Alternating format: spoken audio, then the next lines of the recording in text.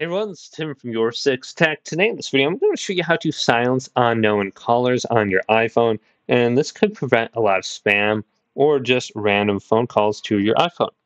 So let's go to settings right here and then back up and scroll on through this list. And we're looking specifically for phone, and this is probably about halfway down. Here's phone right under voice memos and messages. Select this. Scroll on down, and you might want to turn on Wi-Fi calling. That's just very convenient. Then if we continue to scroll on down, we have silence unknown callers.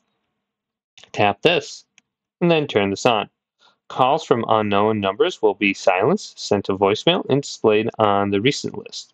So you'll still know that they called, but you won't get a notification or anything like that. If you go to recent, they will display under there.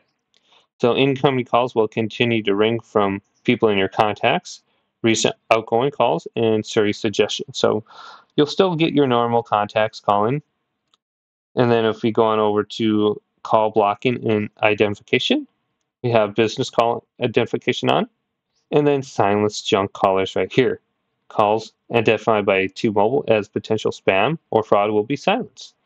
So make sure you have those options on, and then you shouldn't be getting spam calls on your iPhone anymore. So hopefully this video did indeed help you out. Did?